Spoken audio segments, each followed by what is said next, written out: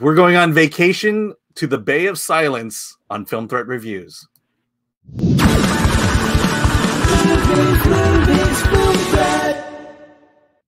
I'm Alan Ng. I'm with Zorianna Kit, and today we review The Bay of Silence. When Will discovers his wife Rosalind and their 3 children have suddenly disappeared, he sets off on a frantic search across Europe. He locates them in a remote village in France and discovers their baby son has mysteriously died.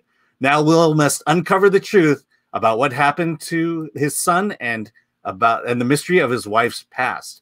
This is a film by Paula van der Oest, stars Clay Bang from The Burnt Orange Heresy, Olga Kurylenko, and Brian Cox. So, Zorianna, tell me, what did you think of The Bay of Silence? You know, on the surface, I liked it. So the movie kept me intrigued because I really wanted to see how everything was played out.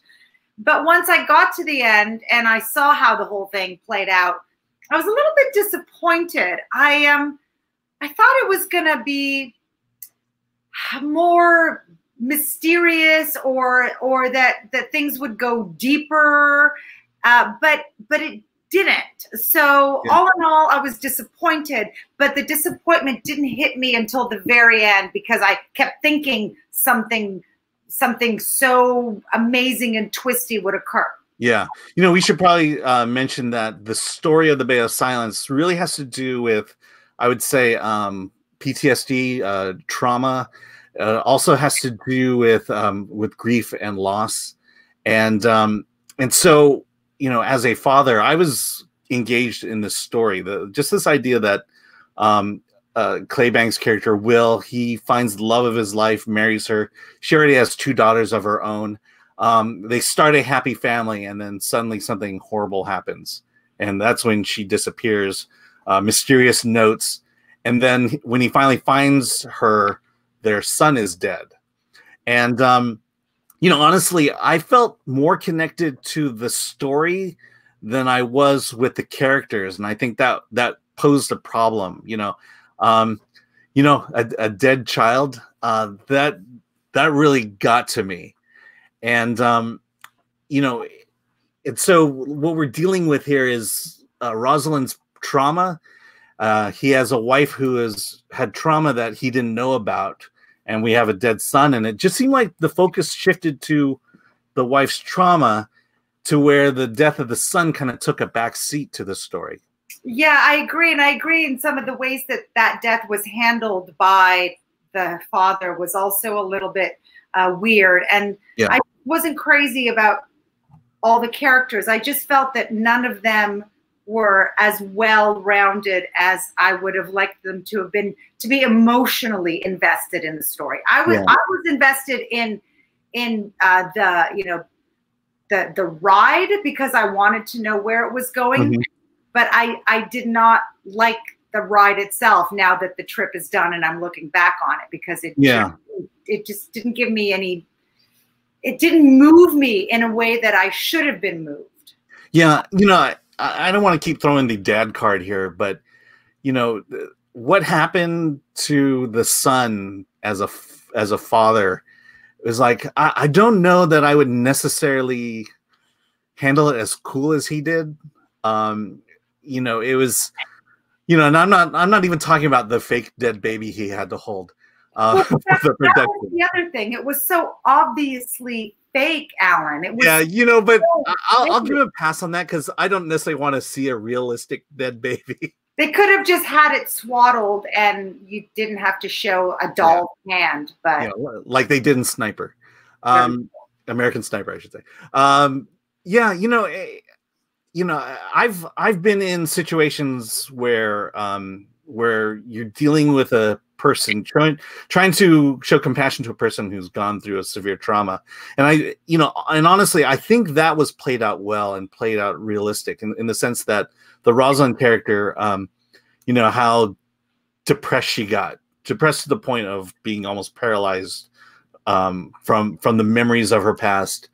And to the point of neglect of her children, but you know, again, the shift of that was the more important thing, as opposed to, hey, don't forget, there's still a dead baby in the picture here. Wow, the dead baby really was a big deal for you. Yeah, you know, yeah, it's weird, but even growing up, you know, watching a person die on screen affects me in a way that it's like, well, no, a person really did die, and I think I still hold on to a little bit of that even today.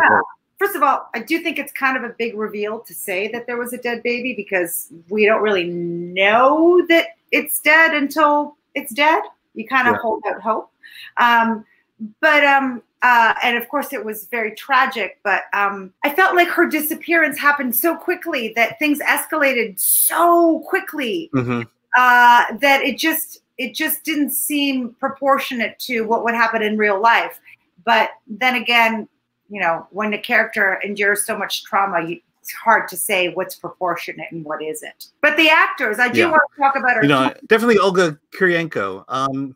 Clay, you know, I don't know. I don't want to stereotype here, but maybe being British, he's not overacting as much, or he's not emoting as much as I hoped he would. I just had a hard time really connecting to him. Well, you know, for me, it's like the only 3 movies I've seen him in have been set in the art world. The Square was set in a museum. Burnt Orange Heresy was set in the art world, and this film as well set in the art world. So I would like to see him do something else that's not set in the art world. Yeah, and the other thing is about the story. I figured out the ending pretty early on the film, especially with the appearance of a certain character. That affects how a story plays out at that point. Because when you kind of see things coming, you know, the thrills kind of lessen at that point. Yeah. So I think to me the problem with the movie really is it's this idea of balance. You know, to me the 2 stories, or the 2 big story points of the baby and the wife, and then you know, and then also how it kind of paced itself out throughout the film. Yeah, everyone seemed to have forgotten about that baby at the end. Anyway, it was that's true. Okay, so if I were to guess, I'm going to say you gave this a 5. Yeah, I didn't want to. Because I really like the actors and I really like their performances, but I was ultimately disappointed in the film. I would guess that you might have even given it a 4, gone lower even. You know, with the acting, and you know, and I think how they dealt with the trauma, I would be the same as you. I would give it as a 5 as well. So that's our review of The Bay of Silence. Go to filmthreat.com for more news and reviews of independent films. And with that, let's get out of here.